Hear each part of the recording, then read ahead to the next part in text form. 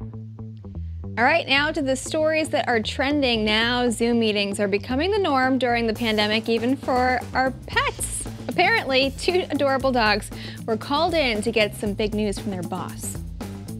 Right, so basically an update as to where we are. I can see you both look worried, but the good news from head office is that neither of you is going to be furloughed.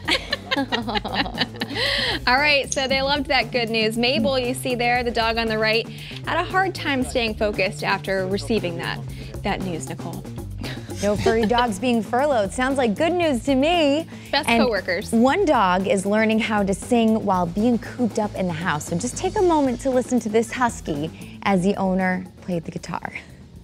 Lean on me.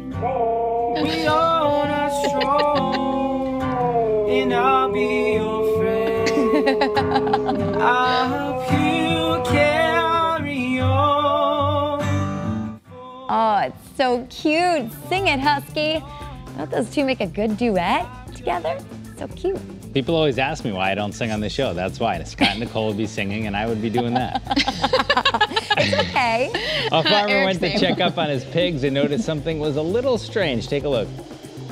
That one there's fine. That one there's fine. This one here is turned belly up. So here's the problem. Apparently that pig had eaten some fermented corn. You know what they do with fermented corn? They make moonshine. And the pig just took a little tumble down the hill. They say he was a little sleepy. I think that's a euphemism. You can determine what it's a euphemism for. He was sleepy after eating the fermented corn. The video has 1.5 million views. I've tried that excuse. No one buys it. Oh, he's gonna have a headache in the morning. All right, guys. Well, I'm on a little bit of a delay at home, so my video will be running behind. So if you guys laugh, then I'll know my story is cute and funny. All right. With so many people staying at home, a bunch of goats decided to take over a neighborhood in San Jose, California. Take a look.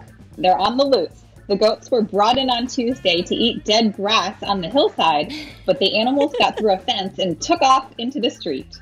Eventually, neighbors led the goats back to where they were supposed to be. No one was hurt, but the goats did munch on some flowers. Melissa, no joking around. That's the first traffic jam we've had on this show in about 6 weeks. Traffic alert. Melissa, your story was bad, actually. It was really bad. Stop kidding. We'll be back. Good one, Nicole.